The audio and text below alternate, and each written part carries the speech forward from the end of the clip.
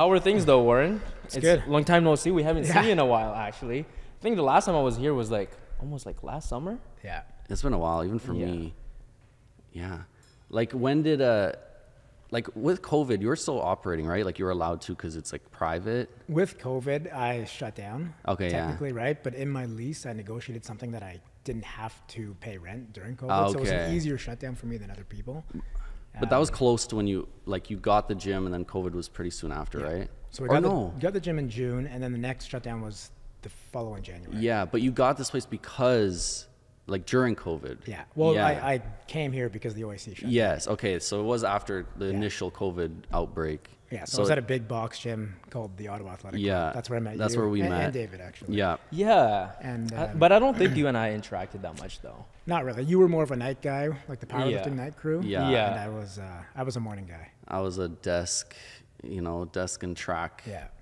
How was the transition going from like a big to a big gym like that to like a public gym to owning your own private gym? Like, what was the thought process in that? Because that's really scary. Yeah. Going from like quote unquote an employee to being your own boss and having to operate a whole business that I don't know if you have any business background or this was just you diving into everything. Well, like technically, I own my own business at the Ottawa Athletic Club. I was an independent contractor, so I always like to have control over things. I felt like with the amount of work I put into things, I would want to have control. So there wasn't too much of a shift to that. It's more the managerial side, all of the administration stuff that I wasn't used to. Yeah. So doing that now, that takes the majority of my time when I think that I really enjoy the training aspect, but sometimes it has to take a back seat when you're a business owner. For sure. Um, Were you pretty confident? Like enough people were coming with you, like clients? Yeah, like I made my business proposal and my business plan. Yeah. And looking back, I made 3 different scenarios. 50% of people followed me, 75 and 100%.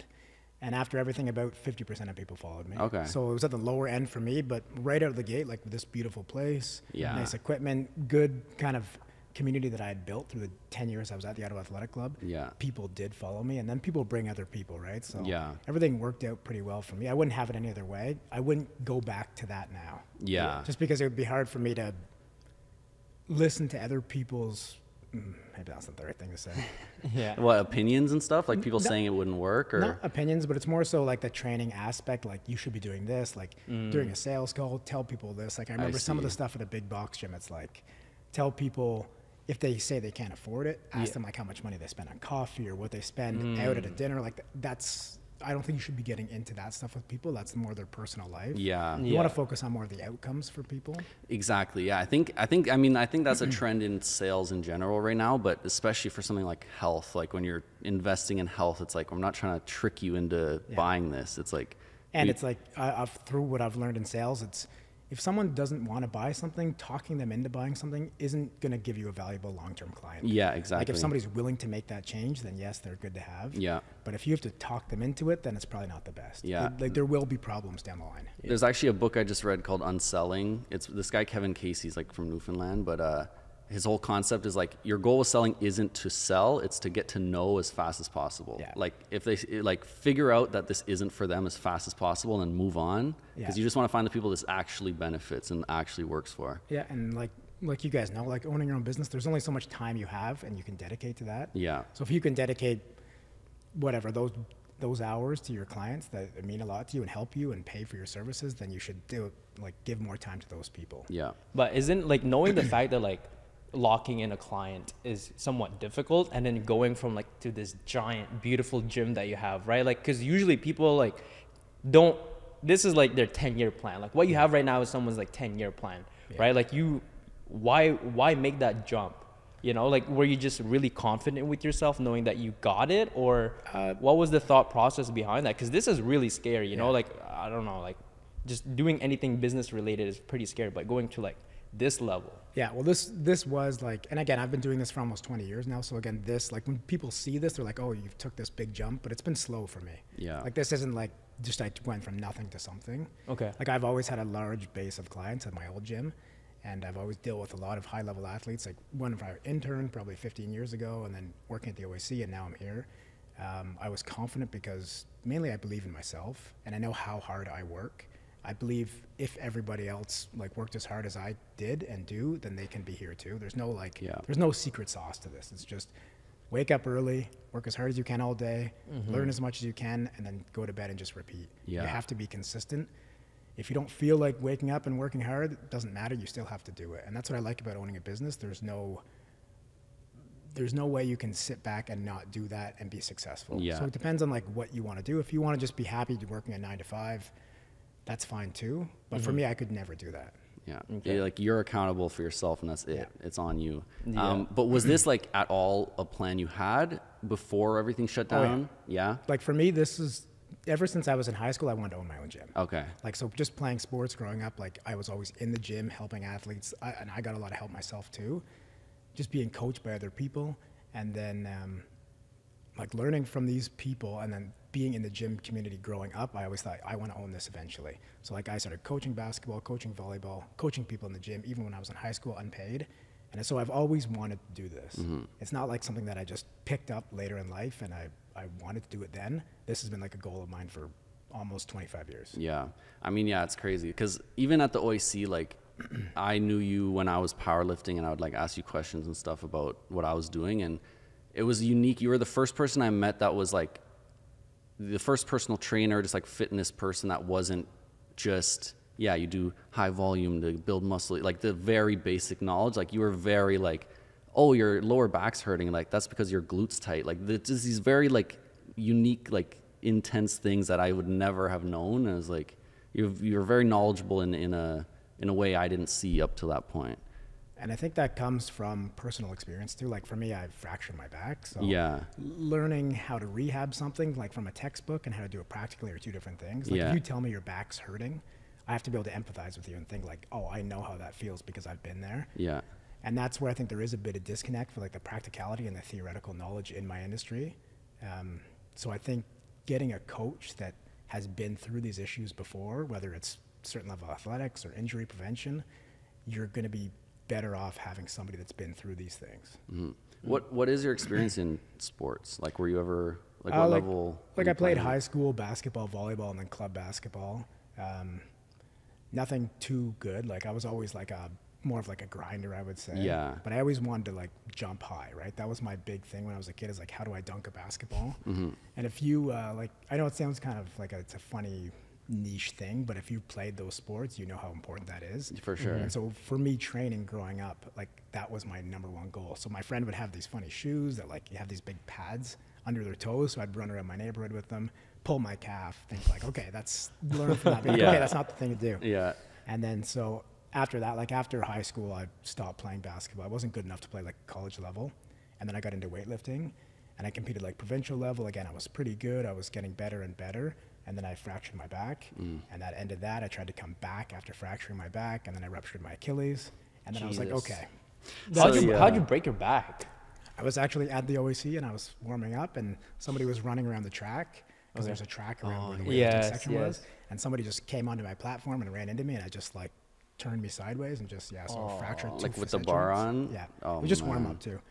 And then herniated 3 discs and fractured 2 facet joints. So, God. but again, like looking back, even if I had made it to a higher level of weightlifting, I wouldn't have, it's not like you make money or be successful really, right? Like I was Yeah. never going to go to the Olympics.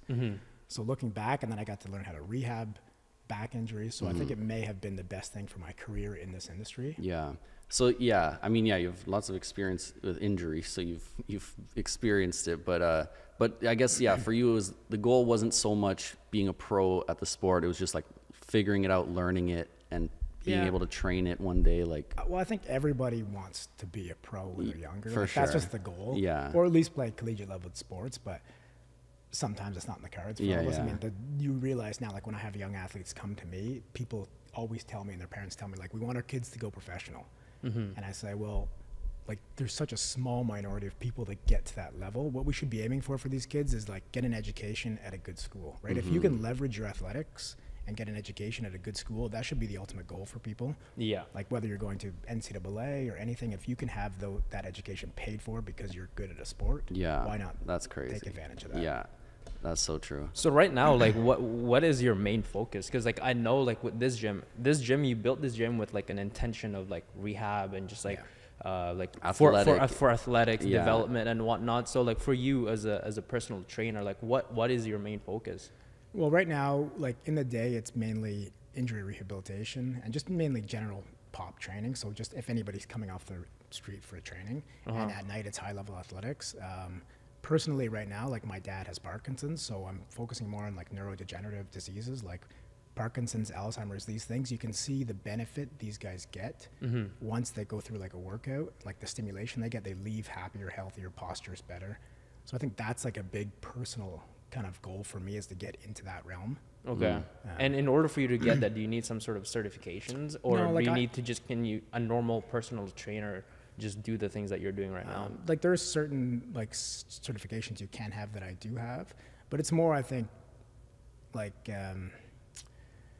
I think it's more just having a passion in helping people like that. Right? Like you have to want to do that, and not everyone really wants to do that. Like, everyone that gets into my industry now, I find the young guys, it's like they want to train professional guys. Yeah. But sometimes, like when you deal with these older people that have degenerative issues, their training is literally life and death, right? Like they may develop these issues and get worse and worse and have a kind of a step disease and get regress until they like can't get up, can't move, do anything, right? So everybody wants those high level pro guys, but sometimes having the general pop injury rehabilitation clients makes it more of a difference for us. Yeah. And like, yeah, you have a real, like you said, life or death impact on these people that could actually change their lives. Like that's crazy. But no, it's cool. It's like you come from a place of like the things you experience and wanting to learn about them and then pass that knowledge on. Like, yeah, it's not so much about the glory and being a pro, but I'm curious a bit more about like the business side of things. Like, because obviously, yeah, it's a big gym. Yeah. It's not cheap. Like there's a lot of equipment here. Like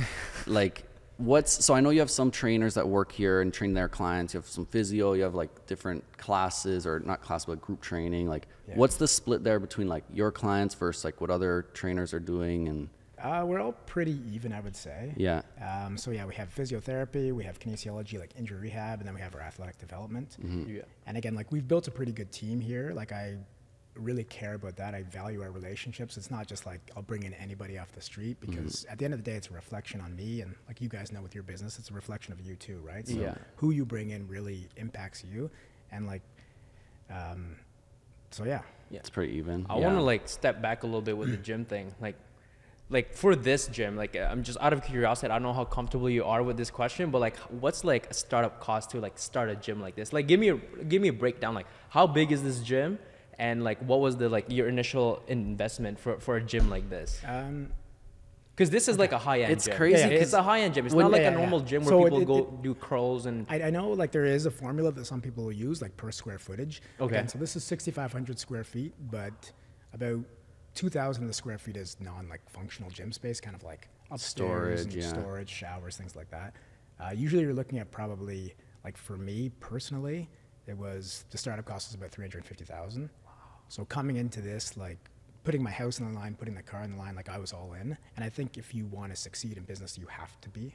Okay. I mean, yeah, Like- you're like- clearly all in, because it's like, yeah, there's certain investments that when, like I was gonna say, yeah, like when you're starting a gym that's meant for one-on-one training, it's not a public, membership gym. Like usually people get one room, maybe the size of that smaller gym there, and like that's the whole thing. And they have a bathroom that people change in, whereas like this is 2 stories, multiple gym, like 3 different workout spaces, full-size change rooms, and then like custom dumbbells like with that rotates. Like you really did go all in. I know, It's like, I know. And you have like equipments I've never heard about before, like Yeah. the Nord boards, right? Oh, and all those things. But I feel like the people that will pay for your services, they appreciate that. Of right? course. Like if Yes. you're dealing with people that want to pay for training, people notice the finer details and things, and that's how I would, like, if I was looking for a gym, that's what I would look for. Yeah. Whether it's custom dumbbells or specific equipment, anything like that, like people appreciate those things and notice the small things. and it's purposeful. It's not like just cosmetics. Like these are like wide grip with the Yeah. rotating to help with your joint pain, and like there's purpose to these things. Well, yeah, grip strength. Yeah, Yeah. that's crazy. So like, did you know who your clientels were going to be going into this gym, and that's why you invested into the higher end equipment? Yeah, like I just, again, like my clientele has always been the same. Usually I deal with more pragmatic, practical people, I would say, like less emotional. Like I don't really take too many of the, I have a wedding in like 3 months, I want to lose 20 pounds kind of person. Not saying that's bad, it's just that that's not the client that I deal with. Usually it's more of like the engineers, the doctor kind of brain, where it's like, I know what I have to do, consistently put this work in, and I'm happy getting like small steps to get better. I just need someone to kind of give me the frame. Exactly. Give me help the through it. framework, help me out through exercise technique, and show me what to do. Yeah, no, it's sweet. When you did, so you said like 50% of your clients came over. Were you still kind of scrambling to try to bring in more? Was that a very high priority, or were you more focused on just the ones you had and slowly growing it? That's a good question. I would focus more on the people that I had. Yeah. Okay. Right? Because like, I think the biggest thing, whether you're in, like, we've invested in advertising, well, I did it with you guys, I've done it myself. The best advertising you can do is word of mouth in my industry. Like, if you get one client or two clients from a client that you've done well by, then it's worth a lot more than any ad you can ever produce. For sure. Absolutely. So for me, it was all concentrating on the athletes that I had and the injury rehab people that I had. And like, because I had a big stable of athletes before, and then COVID happened, right? So 2 years. So let's say you're a 15, 16, 17-year-old hockey athlete. You go down to the States. 2 years go by, like, you're somewhere else in life, you're somewhere else training, so it's hard to get those people back. Yeah.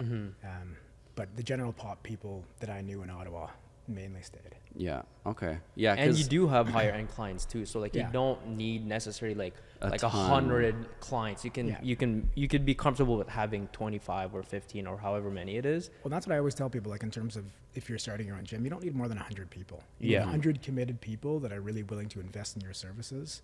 It's not like you need to go out and get 500 people, or like when we were at the OAC, like have 5, 6, 7,000 members. Yeah. Because it's Jesus, just, that's a lot. It's not going to be sustainable. You won't be able to service those people well, and eventually you're going to lose people.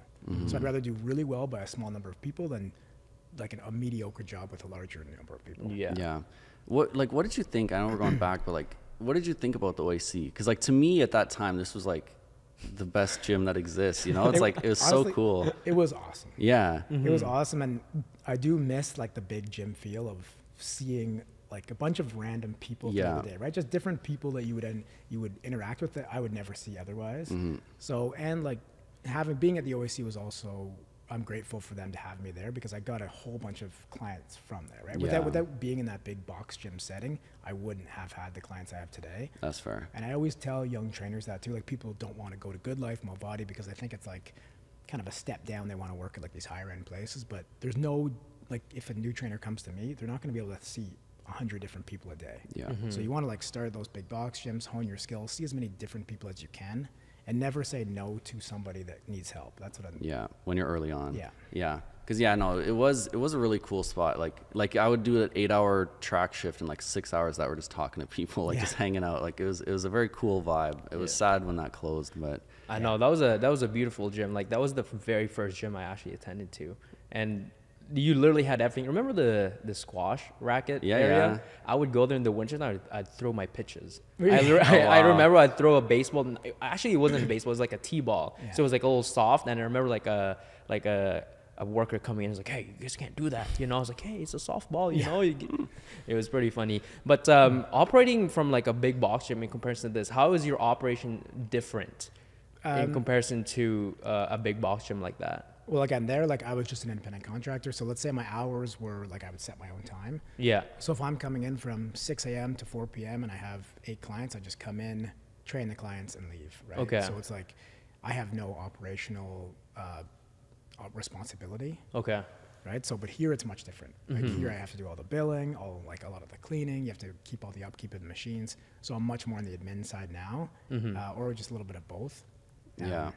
Yeah. But there it was strictly training. Yeah. Which I do miss a little bit, because that's like what my passion is, obviously. Yeah. But again, to get to a certain level that I want to get to, you have to diversify a little bit. For sure. Exactly. I mean, when you own a business, like, you are everything. Like, you wear every hat. I was having this conversation the other day with a guy who owns a home service business, and like they do some like really sick content, and like we were just talking back and forth. And the other day we were building some stuff at the studio, and like I was like, isn't it wild? Like, you build things for your job, but you're a full-time content creator. We have a content creation business, but we're building things every day. It's like, when you own a business, you literally have to do everything. But It's that's insane. the beautiful part about it, though, is because like you become so diverse. You know everything, and when you do delegate your task, nobody can fuck you over. Yeah. Right? Because for example, if like you're fucking up my accounting. Like, I kind of know how that thing is, you know, like nobody can really steal from you, or like you just know how things should be running. Yeah. Right. And that's a good point too. It's like, for my QuickBooks, Yeah. right, you have to know how your QuickBooks works. So like, I have a bookkeeper that really helps me out, but like, if things aren't right, I know it, because I took a weekend just like learning myself, right? And you have to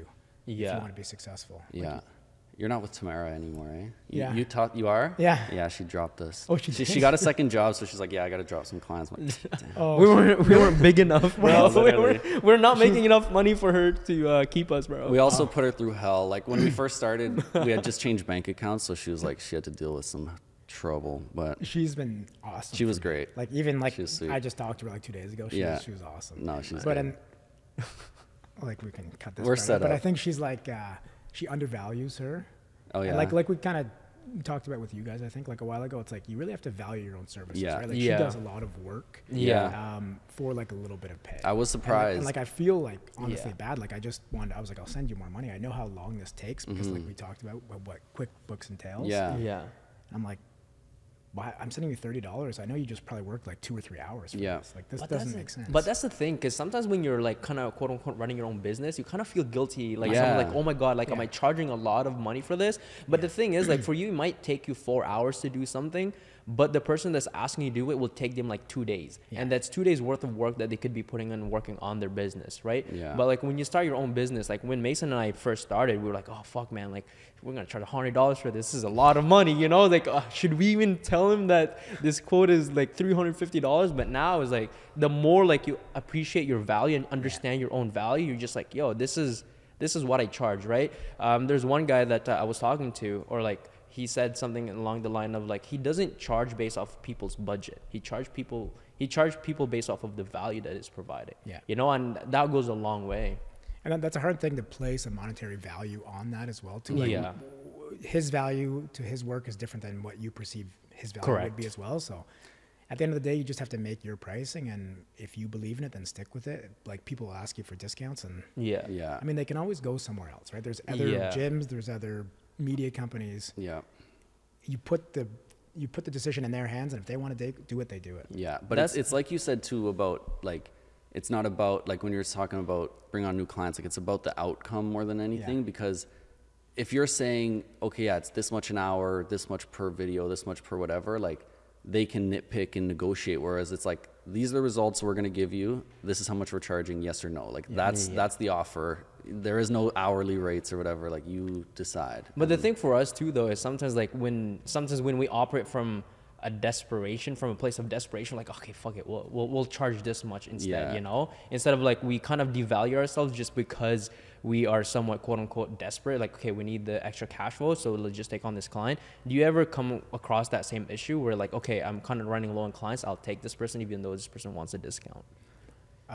No, I would never do that because I feel like that's disrespectful to the clients that I've had for like 5-10 years. Okay. Like let's say I have old clients that I do like, I'll stick to our older pricing that we had like just previous, just because I think that's a nice thing to do for them and they've been with you for a long time.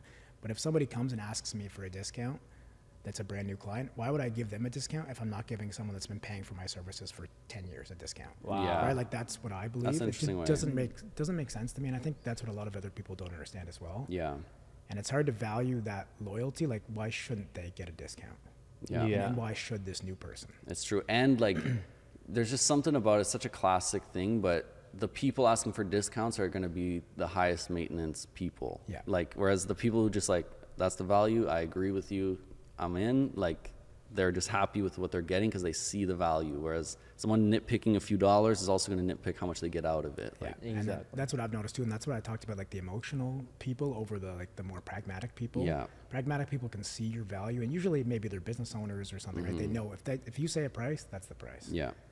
Yeah. It's like you say, you're literally saying to your bookkeeper, like, this should be more. Like, you should charge me more because you see the value. But it's like you don't go to Farm Boy and like negotiate Yes. the price Exactly. of, like the price of a banana. You don't go Yeah. up to the cashier and do that. So why would you do that in other industries? Yeah. And I Yeah. find it like, I don't know why that's trickled down into different industries, but it has. And like for you, like if you're doing a lot of business owners, that helps. But for us, like our clients are always business owners. So it helps us to say too, like, look, like if someone came to your gym, for example, and wanted 20% off your personal training, would you do that? No, because it's the value. It's like we can help put it in their mindset, like make it make sense. And same with you guys. Like I know now that I've like started to take videos, and I've always been like pretty not Yeah. anti-social media, but I never had social media before. Yeah. Like just doing like taking videos, it's so much work. Like the editing Yeah. process you guys. You're have to doing a go through. great. No. Well, you're doing one hell of a great all job that for stuff- that though. It's crazy. You are good, man. Well, I just like learn. I just like take a weekend. I'm like, this is what I want to learn this weekend. Yeah. Yeah.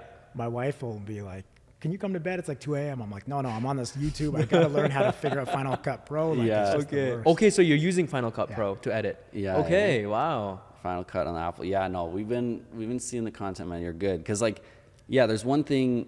I mean, first of all, just the act of doing it on your own. Like we've been talking about all episode of how much you have to do to run a business. To then throw learning and doing video production is not easy. Yeah. So it's sick to see, but yeah, no, you make good stuff, man. Well, and that's what I think when we talk about sacrifice. I was just talking to somebody about this the other day. Like, you cannot be a good business owner, a good husband, a good friend, a good brother, a good father, right? You have to sacrifice some of these like areas of your life. Yeah. Yeah. And so like you have to be able to sacrifice something. If you're not willing to do that, you probably shouldn't be going into business. Yeah.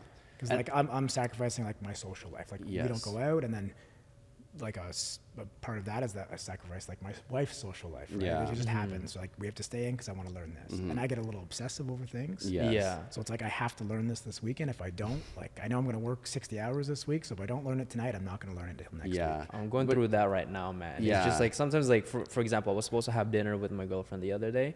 I told her dinner's at 8. I left the studio at 8:30. You know, and it's like a 45-minute drive to get home. You know, Yeah. and I'm just like, oh my god. Yeah, And- but it's also like it's like eras, you know. Like you have periods in your life. Like when you're starting a gym, of course, you're gonna have to sacrifice your social life and stuff. But maybe if one day you have more trainers in, you're a little more hands off, then you can kind of lean more in that direction. Yeah. Like it's not okay. The rest of my life, I'll never hang out with my friends yeah, of again. course. So it's like, yeah, you gotta be able to say, I'm gonna sacrifice that right now because I need to do this. I need to learn this. Yeah. Yeah, but yeah, like so. Yeah, you're learning it. You're getting Final Cut Pro going. You got the DJI mics. You're like you're Oh, I going got up. the not the DJI. What is it? I got the Rode. Is it mic. not? Oh, you The got Rode mic. Okay. Yes. But in my YouTube rabbit hole, I did see DJI mic 2 or The something. new is that? one. Yeah. It's sick. It's sick. And then, but you get into this thing like, look at all this beautiful equipment you guys have now. Yeah. It's like, how much more stuff do I need? You Like, don't. For You me, don't. I don't need that much stuff. No, even the mics, like the new mic, it's sweet. Like the new Yeah. DJI mic, I love it. It's really cool. But like we have the highest end Rode version. It's like yeah, it has one other feature, this or that, but it's like I can record audio. I'm good. Like you don't need to be so, especially at like when you're just doing it for yourself. Like Yeah. for us, it sometimes the equipment just kind of makes it justify what we're charging. You know, if we show up with like we could absolutely film all our client videos on our phone, like because it's social media content. Yeah. But first of all, you know, just being able to say like this is different than if you're to do it yourself. Like there's reasons, and this gives us more control, and this and that. Like it adds to the value, but at the end of the day, yeah, you don't need all the equipment in the world. Well, again, it comes back to like perception of value. Yeah. Like I could do a lot of the stuff I do here in a tiny little gym. At your But home. again, people like the experience as well. So Yeah. like the experience we're getting now is a lot different than if you just had your phone set up. Exactly. On a tripod. Exactly. Yeah, absolutely. It's And so we, true. we talk about value too. Like the amount of time I put into making videos, you guys could probably do it in 1/10 of the time. Yes, that's very true. But yeah, like what's like, how are you like getting ideas for these, or is it just stuff people are I just asking think you like, day to day? Like I'll just get random questions on Instagram. Yeah. I'll just get like random ideas pop into my head. Yeah. And I find like once I get that, I write it down in my book. Yeah. And I'm like, okay, I'll come back and film this. And then sometimes I'll film things for like 2 hours in here. It doesn't work out. And I just go home Yes, frustrated. I know. And man, I'm those like, are the doesn't- worst. doesn't make any sense. The Those are the talking worst. videos are hard, or like Yeah. you film it all and you feel good, then you start editing it, and you're like, oh, Yeah. I can't forgot even this. use this. Yeah. You know what you need to invest in if you're doing a lot of talking videos is a teleprompter. Yeah, I was thinking about that actually because it's like, for me, I'm like, I like to have a script. I like to say Yeah. all these things. If I forget 2 things on this technique, Yeah. and I don't because like yours it, is technical. Yeah. Like Yeah. But that's the one thing too though, like you also got to learn how to act natural. You're almost acting as well. You got to add the Yeah. hand movements and the hand gestures, because otherwise people will know you're just reading off of a script, right? Yeah. I also think the biggest thing that helped me with social media was just no one really cares. No. Yes, That's what I thought absolutely. too. Like, Nobody if, does. If I miss like this one cue on a squat technique, no one cares. You're the only one Yeah. who cares, Yeah. because it's like, yeah, this 30-second video isn't gonna teach you how to squat exactly right for life. It's just some pieces of advice that can lead them in that direction of learning more. And so it's like, yeah, the more you overthink it, it only brings you down, because like you want to just be posting more and like yes, obviously make good content, but yeah, you can't just like scrap every video if it's not perfect. And it's like, and if people like care about you, then they'll care about you regardless. Yeah. Even if Yeah. you have like a bad YouTube video, it doesn't matter. And yeah, I find social media too, it's like 80% you and then 20% what topic you're talking about, because that just kind of pushes you towards certain people. But there's a lot of people giving advice on workouts, you know, so it's like they're gonna like you or this guy or whatever. But Yeah, there's a YouTuber right now. His name is like Sam Sulek or something. He's like huge right now. I haven't really seen some of his stuff, but I think it's just like he's blowing up, but he doesn't do all the fancy stuff, you know. He's literally just like, he just puts his camera on a tripod and just talks. And there's no fancy edits or anything, and it's just people love it because it's so authentic, and I guess he's knowledgeable and he knows what he's talking about, right? Well, and it's kind of, I feel like things are coming back that way, almost like that natural long form content. Yeah. As opposed to like those quick cuts. I'm just like I the know. TikTok version of everything like jumping in your face too much. I think we were actually talking about this on the last podcast we filmed, but I think people are kind of getting sick of the algorithm tricks, like the 3-second video that then tells you to read the 20 paragraph caption. Like, well, because once you know, you know. exactly. And then when I see that, I'm like, people don't like, even if they want to read it, even if it's interesting, they're like, you're tricking me. I don't want to. Or sometimes I catch myself like, oh, I'm falling for it. Let me get out of here, you know? Yeah. So it's like, I think people are leaning more to just real, like valuable, genuine content. But yeah, like you're doing all types of like split screen videos where like you're explaining and you're doing it in the back. That took me so long to learn. Yeah. No, you did a really good job, sick. though. And then there's a few of them where like I set the tripod up, but I remember backing up once right over here and I hit it. And Yeah. it moved and I was like, oh my god. Now you have to retake the whole thing. And I'm squatting like it was like my max of the day. Oh, like, no. I can't. Oh, I see. But yeah, That's same the thing. Like worst. you're doing the split screen. It's if they're a little off, you know, nobody's gonna like even actually. You know what's funny about social media is like if there's a weird little thing off, that's almost better because then you get people commenting about it. It's like that doesn't make it any less valuable. It now just makes more people give a reason to talk about it and share it and whatever. That's the algorithm trick, you know. That's another people, trick. Like, people It's will like, disagree with you. Guys, let me squat like 600 pounds and you only have like 2 plates. You know what Yeah, I mean? yeah. It's just. But have you gotten a lot of clients from making social media content? Yeah, like I've gotten a few, like a lot of people reach out to me, I find. Okay. They want online training, which is something that I'm not really for too much. Okay. But I have had a few like people come in. And the main reason I got into social media was because like my hockey guys were starting to come back after COVID. Okay. And parents were reaching out like, oh, we looked on you for social media, you didn't have an account.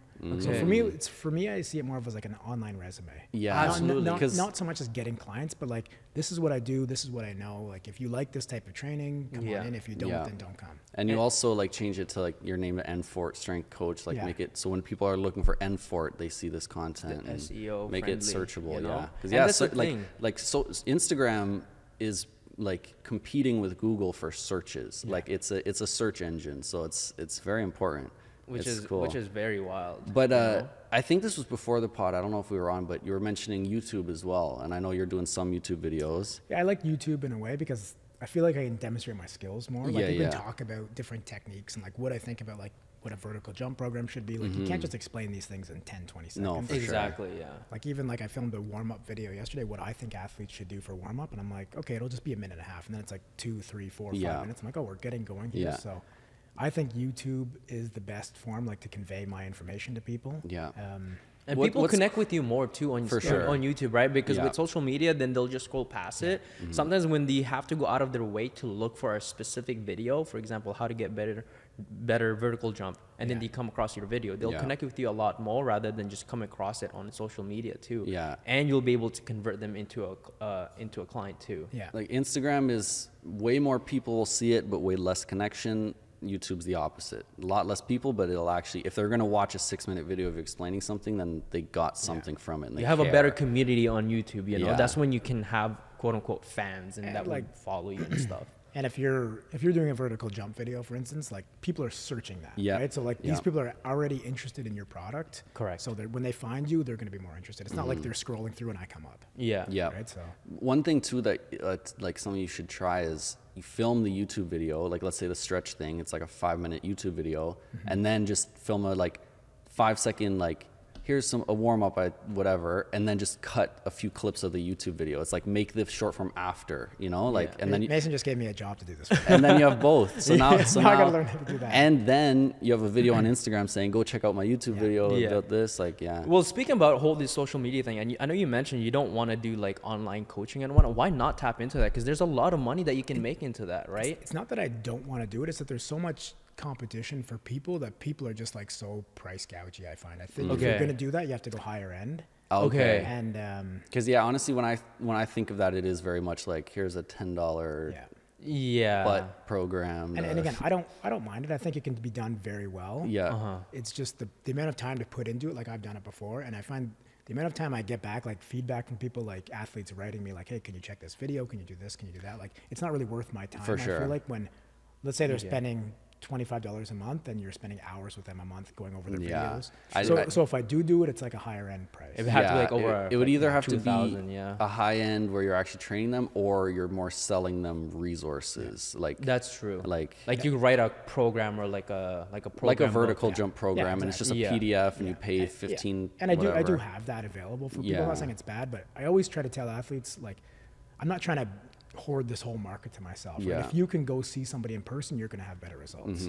So like I would much rather have an athlete that I care about, let's say they move away, they go to Toronto or Vancouver, go see somebody in person, you'll do better than me coaching you online. Okay. So it's nice to hear this from you, because it shows that you really care about these athletes. You don't really care about the money, like, yo, I can make an extra like $15,000 a month if I just do this whole online stuff. But hearing that is really refreshing, you know, because a lot of people just do it for the money. Yeah. But again, like those online clients aren't going to stay forever.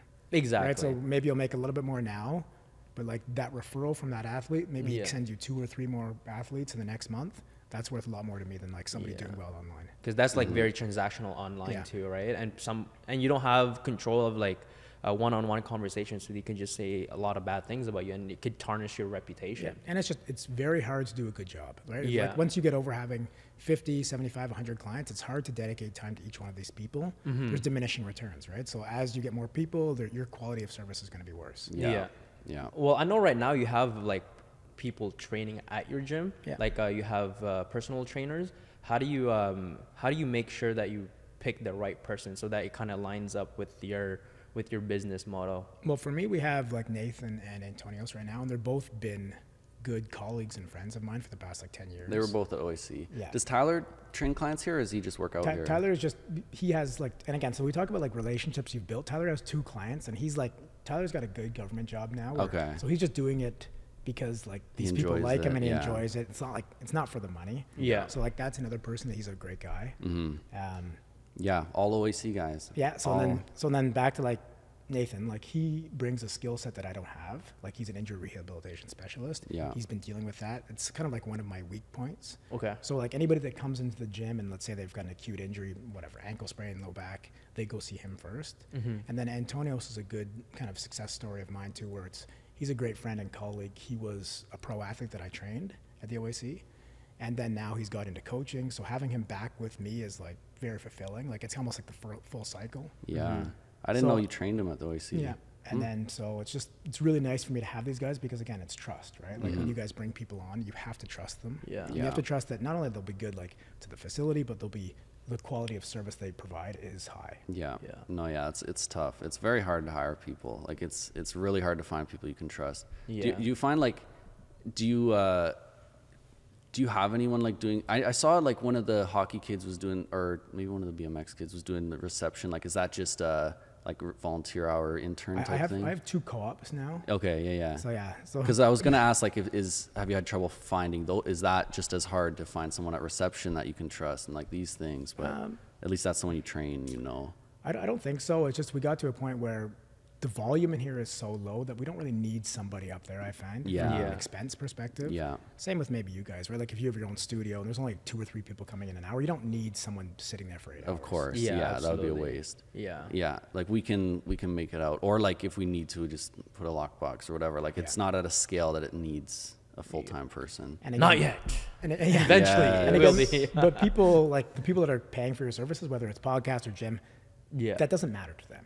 They Yeah. care about the quality of service they're coming into. Like when people go to the Good Life and the Movati, they want that experience. Correct. People that come to more private atmosphere, they don't. Doesn't matter. Yeah, it's Like very a bunch different. of people were telling me like, no, doesn't matter. Yeah. Yeah. I know. That's one thing that's nice, especially like, cause yeah, I was here, like we've done content here. I was working at reception. Like I've been here a bit, and like, Yeah, it's true. there's some, it's just cool people, like very laid back, like very easygoing people. And it's really nice. Like, And it's trustworthiness. Right? Yeah. Like you have to trust these people, and that's fostered over years of like relationships For too. So sure. like I could leave for 6 hours one day and like I know everything will be fine. Yeah. Mainly because the people that work here are great. I've known them forever, and all the clients are really good too. maybe lose a phone tripod or two, but Oh, you're good. Otherwise, you're good. But again, so that guy, that was there was like we had somebody steal something, and Yeah. that person was they came in for one free class. Exactly. Okay. So So that's why like after that happened, I said no, never again. Because then if someone doesn't value you enough to put money into your service, Yeah. why Yeah. would they value anything else here? That's absolutely. There's it- no connection between you and that other person. Exactly. It's Yeah. kind of just Yeah. transactional. Because that's the thing, yeah. When you're providing something with value other than just, any other gym, like you have value to provide. So it's like you aren't just desperate to get anyone in for a free trial or free this or free that. It's like, no, this is what I provide, and I need to trust you that I can trust you to provide it to you. And so it's like you can be a little more strict up front of like what you need from someone Yeah. and have a real relationship. So are you doing free trials to get clients into the door? Like I've had a few people, like usually when somebody signs up or like I know an athlete's serious, I'll take them through an assessment for free, whether it's 30 minutes or an hour. Yeah. But I don't really view it as that. It's more of like a meet and greet and kind of like to me Yeah. to talk to them, see how serious they are, and them to get to meet me. And then, like if it doesn't work out, it doesn't work out. Okay. Yeah. Like I don't think every person in the world can be a match for every other person. Yeah. So like right away, let's say they don't like my coaching skills or I don't think they're committed enough, then we can go our different ways. How do you But convince someone to like go with you though? I don't convince anybody. You don't convince? No, I just kind of I take them through my assessment, and usually again like word of mouth has been built. So like if some athlete has done really well, like I just had 2 guys commit to go D1. Oh wow. If they tell somebody that like trained here and they did really well, that goes a lot further than any other sales technique. Yeah. It's actually funny. You follow that book I read very closely. Like your job isn't to convince people. Yeah. Because then, like you're just lying. Like if they're making it very clear this is not for them, like nobody wins. Yeah. Well, and it's a little bit of false advertising too. Like I am who I am, and I think that you kind of develop that as you get older too. Like this is Yeah. my personality. I'm pretty like more introverted, quiet, laid back. If you like the coaching style where someone's yelling in your face, Yeah. like you may like it short term, but it's not going to work long Yeah. term. So No, you're the coach that'll be like you haven't been stretching before your workouts. Like, come on, man. What are you Yeah. doing? Like you're not like Yeah. Well, it's you're more not like- jumping down my throat. It's like you know what you need to do, dude. Like what are we doing and here? it's like you have to take individual responsibility. Yeah. If you want to get to a certain level of athletics, you have to. Yeah. Right. So if you can't do your warm up properly, and I have to ask you 10 times, you're not the right person. Yeah. So No, it's I true. see that a lot of your athletes are either BMX, hockey, or soccer. Are you only doing those type of athletes, or are you open to any type No, of athletes? any type. Like I think I just again so I've fostered like different relationships. So Ian Crawford, he was a professional lacrosse guy Okay. that I trained at the OAC, and he coaches BMX. So again, like those are relationships, right? So he coaches BMX, so he's brought about 10 or 15 BMX guys here. Oh wow. And then Anthony trains soccer guys. He played soccer. Those are what those come from. We had Yaya in here too, and he's a great basketball player. And so through him, we're getting more basketball guys. It doesn't really, okay. like, training doesn't have to be sport specific, right? You want to get people in the door. Let's say like you have a weak, whatever, injury history, weak ankles or knees. We have to fix those before you go back out.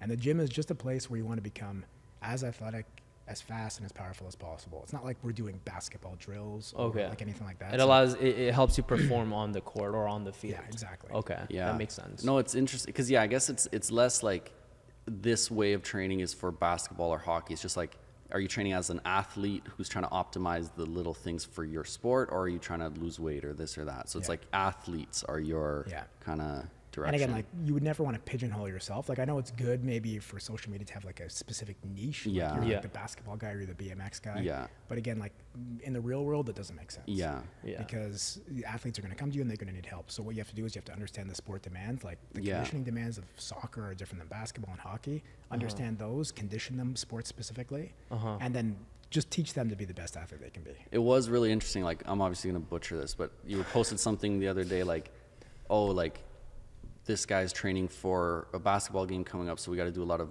vertical pushing and pulling or whatever, like you're doing like pull-ups and then shoulder presses, like you know, like I feel like a lot of people aren't thinking of it that way. Like you need to be able to train in this plane of motion and this plane of motion, and then be able to do this, and like it's about what your body needs to do and then what you need to train to get it there. And it's individualized, and we go back to the online training why I don't like that. Like let's say you are weak in this rotational movement or anything, we have to fix that for you. And that's why when my athletes come to me, like I have a group of random athletes, tennis people, BMX, basketball, everything's individualized. Like we don't do a class structure.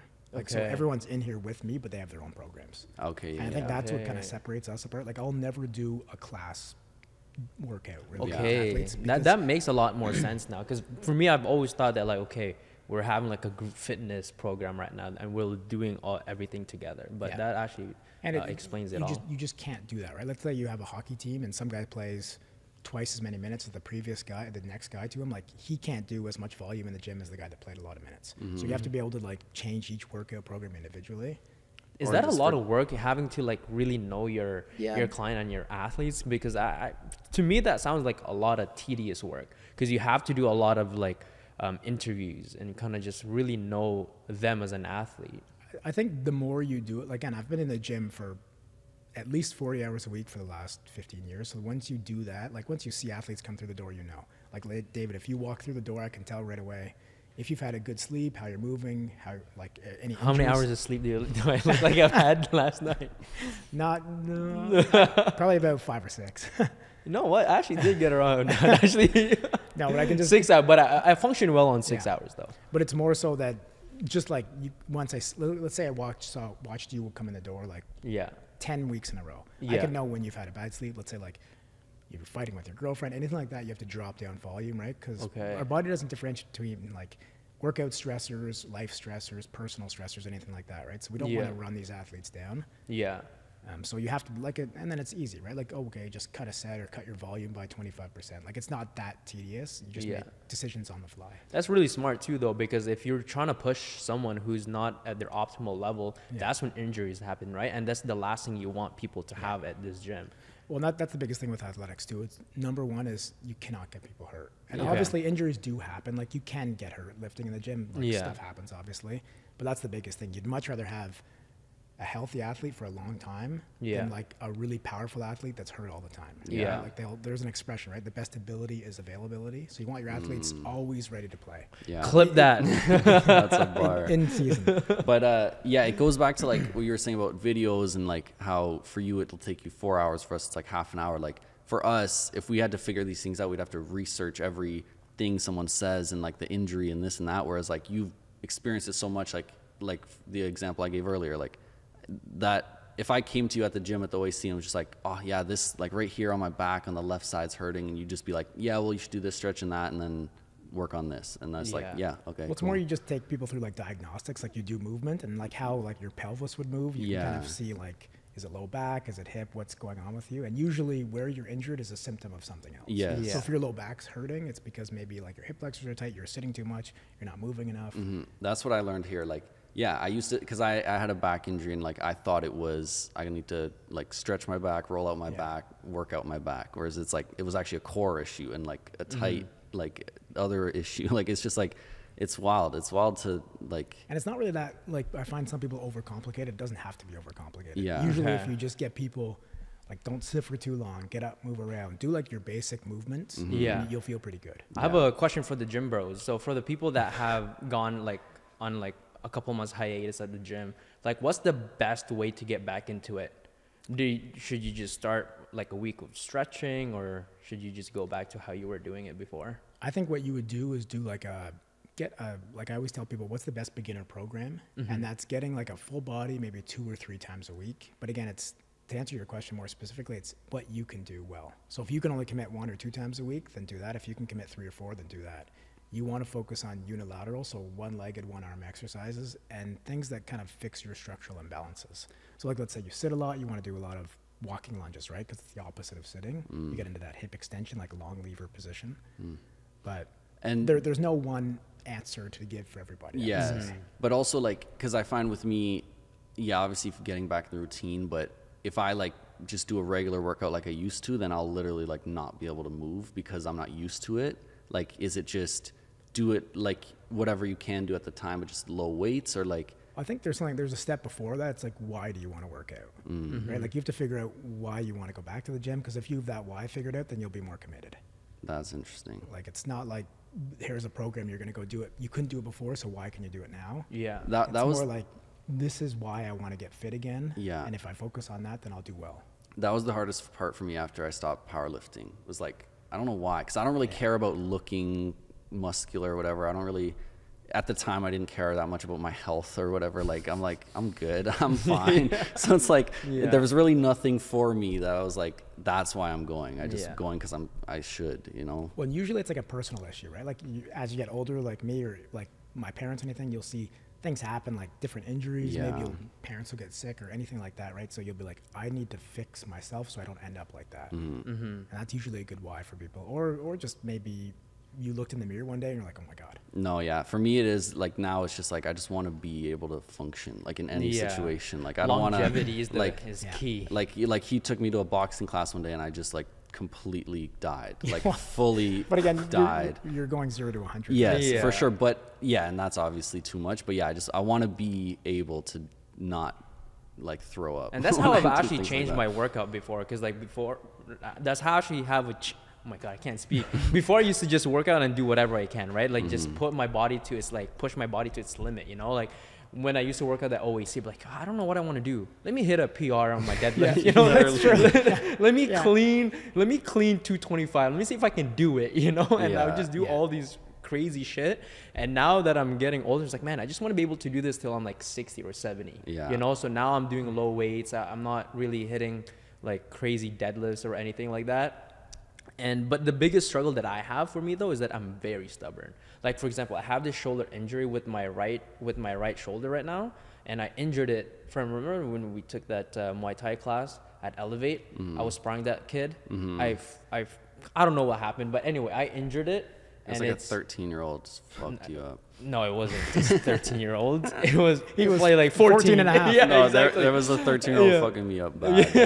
Literally, I had to tell him, like, he was just messing me up. I'm like, yo, it's my first time. He's like, oh my God, I'm so sorry. Like, he was ripping me. No, but that's the thing. Like, for me, I'm a little stubborn because I love, like, fighting and I love training. And so I injured my shoulder, and I was like, hey, I'll rest it. And I started hitting the bag again, and I injured it again.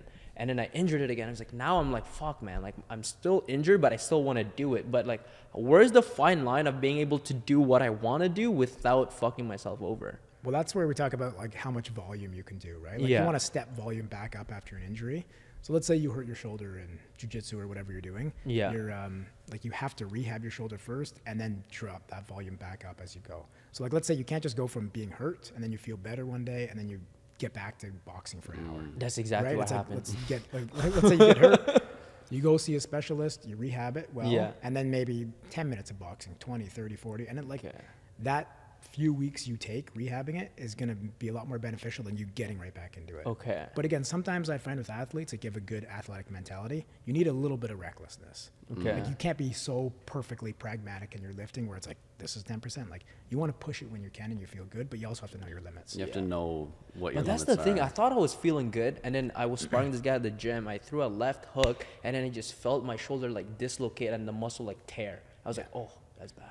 And like all the blood just rushed down my head. I was like, oh, this is bad. That's where you get into something called sport demands, right? So the sport demands you do, like let's say you're fighting or you're playing basketball or hockey, whatever you're doing on the ice or on the field, it's going to be a lot more demanding than in the gym. Because you're going 100%, right? It's pretty rare in the gym we're pushing 100% all the time because it's not smart. So like let's say you go and you're in a real, like you're in a fight. Yeah. You have to go 100%, right? Yeah. And you're never going to be going 100% all the time for an hour on the bag. It's just not possible. So that's where you'll see people get hurt. Yeah. Like in the game that's what you're training for. Like that's where you will push and maybe risk. Like that's where you're pushing your limits. Yeah. Like that's when you're performing is when you're doing it at 100%. Yeah. Okay, that makes a lot of sense. Yeah. It's very difficult. But we got to get you in for rehab. Seriously. That's the thing. I'm pretty stubborn though with myself because like sometimes I feel like okay, I'm feeling better, then I'll just push myself back to where I was before. Yeah. You know, it's like okay, I rested for a week and a half. Yeah. But right now I'm kind of getting smart though. My shoulder hurts a lot, so I'm swimming. But then like I'm trying to like swim, but it also hurts by just doing strokes. Yeah. It's that bad, but like or I can't even sleep on my right side right now. because I'd wake up in the middle of the night because it's just agonizing. So it's not better. That's a problem.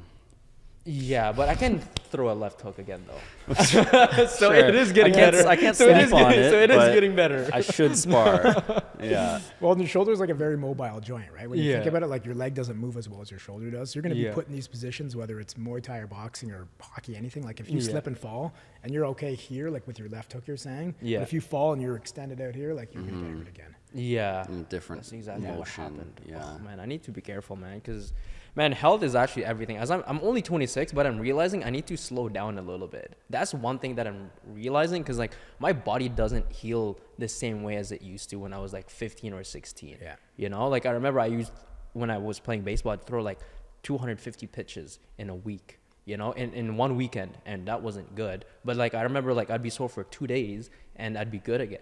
Yeah. But now I'm just like, oh my God, I did some shoulder press. Like, I'm still hurting. What is the age? Like, is there a kind of age range where that starts to happen? Like, I don't think so. Like I'm still okay. I'm 37 now. I think it's more detraining. Like usually when you Yes. see people get into their late teens, early 20s, just like for me or for most people, you'll see like you go to school, whatever, maybe you hang out with friends more. You're kind of that health aspect takes a back seat. That's And then you true. come back into your sport like I did.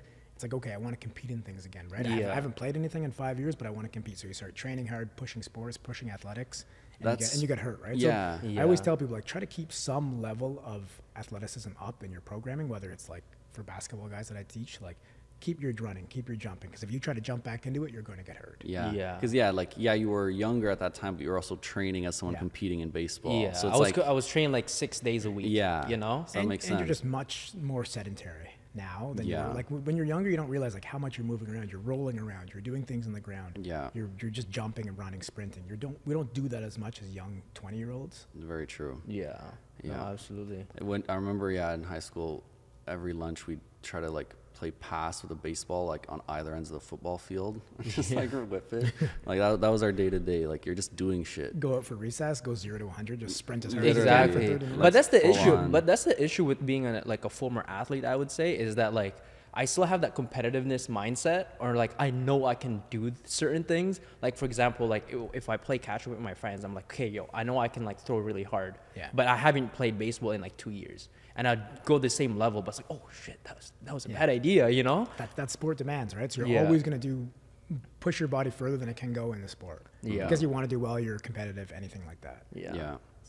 It's a double-edged sword, you know. It's a good mindset to have, but then it really like messes you up, Yeah. physically though, you know.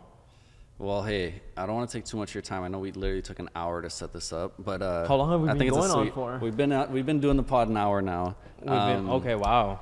But yeah, I'm just curious, like, just moving forward, like, as we wrap up, like, with the gym, you know, I think, you know, it's you've had it for what, 2 years now, This will be our 3rd year now.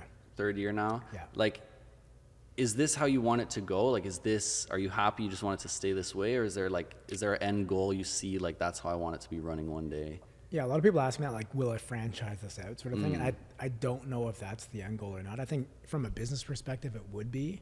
But again, like me losing that personal kind of control and connection with all the people here, I wouldn't like as much. Yeah, I didn't picture that. I didn't picture you franchising. No, I never would. It's not my Yeah. personality, I No? don't think. Yeah. I saw it as like, if I anything, shouldn't it's say more never, you. but- Yeah, fair. You never know, but and again, yeah, if you figure out a like framework of finding these trainers that Yeah. fit that mindset, then maybe there is a way. But yeah, I guess I more saw it as like you getting more trainers in and you being able to step away Yeah. a bit day to But the day. thing is, I'll never be able to step away. Like it's just, I love being on the gym floor with the athletes. I cannot see myself not being there. Yeah, Ideally, I wouldn't be here like 60, 70 hours a week. That would be nice for me, but I can never just give this up. Like some of my mentors are still doing it. They're like 50, 60 years old, right? Yeah. They're still doing it. And I think the good people in my industry will always do it because we love it. What's one thing you think you can implement into your business right now that would prevent you from being here 60, 70 hours a week? Do you have a hard time delegating because you want to Yeah. feel like you want to be in control? Yeah. Okay. that is hard. That is hard, yeah. Especially when you're really passionate about your business. And like even going back to that whole like franchise thing, the issue with franchising, I think too, is that like, for example, if someone opened up another location, let's say in Orleans, right? You have no control of what's going on over Exactly, there, yeah. right? And then like if they do such a terrible job, then it tarnishes your reputation, and it's just an overall bad experience for everybody, right? Yeah, like we talked about earlier, the short-term financial gain from that wouldn't be the long-term like personal loss that I would take from that. Yeah. Because again, like this is a reflection of me here, and I value that, and I think every client here feels that. So if I were to do that and you had a bad service over there and it's a bad reflection upon me, like I would take that personally. And people don't know that, right? People don't know that on the business side of things. Like they just think, oh, it's on for it's Yeah, just it's like a company. Yeah, It's a company. Yeah. It's owned by Warren. Yeah. Regardless of where it is. it's So true, that'd be very difficult to do. man. But yeah. business move is that definitely that would be the way if But- you want to make Delegation is hard though. Yeah. Like just because I think that like, well, you guys know, like the amount of passion we put into this and learning, like all the stuff that the programs that I build for people, I put so much time into that for me to delegate that to somebody else, I know they're most likely not putting the same amount of work in. Or you'd be paying, like it would not be your average employee. Like you can't really hire that passion of like, this is my thing that that represents me. Yeah. No one will care about your business more than yourself. That's true, That's yeah. just the bottom line of it, right? Yeah. But yeah, other than like getting a little of your time back, like day to day, this is what you want to be doing. Yeah. Yeah. Even after being here every day, like this is what I love. So Yeah. I'm happy to be like when I drive into work in the morning, I'm not upset. Even if it's like 4:45 in the morning, I'm happy. That's Which is cool. a neat sensation, right? 'Cause, Yeah. like other jobs, people talk about like how miserable they are and everything. Like when I hear that, I'm just like, well, then change something. Yeah. Yeah. Like you don't have to be stuck. Did you feel that at all at the OAC? Like, No, because I controlled my own schedule, and again, I was more like working with clients and athletes than I was for the OAC. Yeah, yeah. Like that's how I viewed it too. so it's a similar, The OAC obviously this is a little more Yeah, of course. exciting, but And like I'm truly thankful for all the clients, like maybe same as you guys too, because without the clients, I'm really nothing, right? Yeah, So like absolutely. without them, I wouldn't be here. So I try to convey that to everybody too. yeah.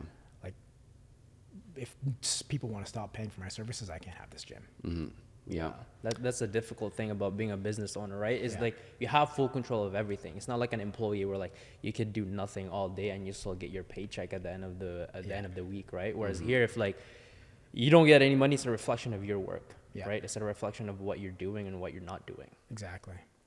And like if things have to get done, like the floor needs to be mopped. Yeah. Like Yeah. it's not like it's 9 to 5. Okay, I'll do it tomorrow. It's like, no, no, Exactly. I have to do it now, so I'm gonna stay late tonight, clean the bathrooms, whatever it Yeah. takes. But there's a beauty so about true. it though, is that like you don't mind doing it, even I though actually even though like I wouldn't want to be cleaning someone else's bathroom, Yeah. you know. But like I'm willing to clean my bathroom. I'm willing to mop the floor. Like Yeah. it hits different. Like for me, like I wake up, it's like, oh, today's gonna be a long day, but it'll be a fun day. Like I'm willing to work. That's the biggest difference between like where you have to work and where you want to work, right? And it's neat because that's your perception. Yeah. It's the same task, but you're perceiving you doing that same task differently just because Yeah. it's for you. Yeah. Yeah. That's how I view it, as almost meditative. When I mop the floor, I'm just like, this is nice. Like I've always wanted this in my life. So Yeah. sometimes I just take a step back and Absolutely. just think like, this was my goal 20 years ago. Yeah. Why wouldn't I be happy? Back then I would have said, I'll mop the floor for 40 hours a week just to be here. Yeah. Yes, absolutely. That's That's a so beautiful true. perspective, you know. I love it.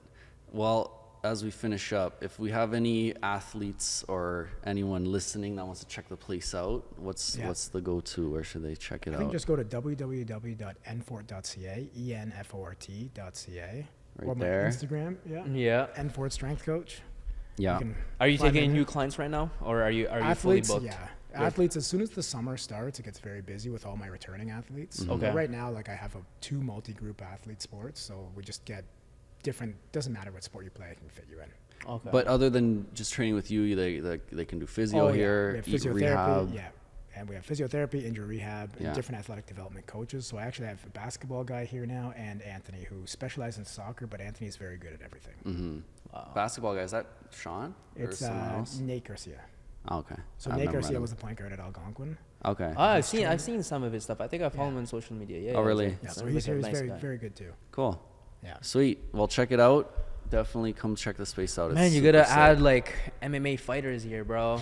Honestly, that's how. You have a bag now, right? We have a Oh, bag. do you have a Yeah, bag? yeah, yeah. Well, one of my mentors was a boxing coach too. Okay. He worked in the NHL for 25 years. Yeah. Okay. So I've learned a lot from him. He actually comes here in the day too.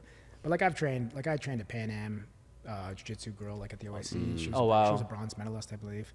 And you talk about your 14-year-old taking you guys out, like she Oh, of was course. like, let's roll. And I was like, okay, I don't know what I'm doing, but I'm a big guy. I can do this. Yeah. Just choked me out like 15 times and just Yeah. walked out defeated. It's insane. But do you realize like that's a skill, right? It's like, Yeah, it's like a absolutely. 14-year-old hockey player asking you to go play hockey against them if you've never played hockey. Yeah. Yeah. People, just because you think you're good at something doesn't mean you're good at something else. Yeah, Yeah. absolutely. No, it's true. And that's an issue with a lot of people, you know. It's like, oh, Thinking. yeah. What's that? The classic, like Bradley Martin just saying he can beat anyone up, any like UFC fighter up because he's big. Because it's 260. Yeah.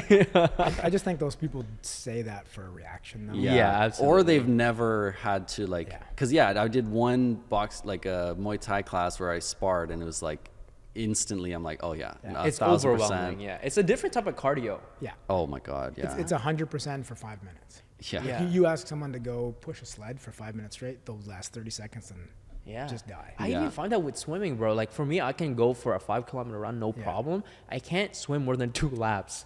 It's actually really hard. I don't know why, but I Yeah. think it's just different muscle that's involved, or maybe Yeah. maybe my I think- technique is not right. I don't know. I think it's just experience. Yeah, Like if you were to probably. go swim every day for the rest of your life, Yeah. and not go run at all, and then switch those, Yeah, you'd find fair. that you'd be like, running is so hard. Fair enough. Yeah. But it's weird. It's same muscle, which is your heart. Yeah, You know, but it's just so different. That's though. interesting.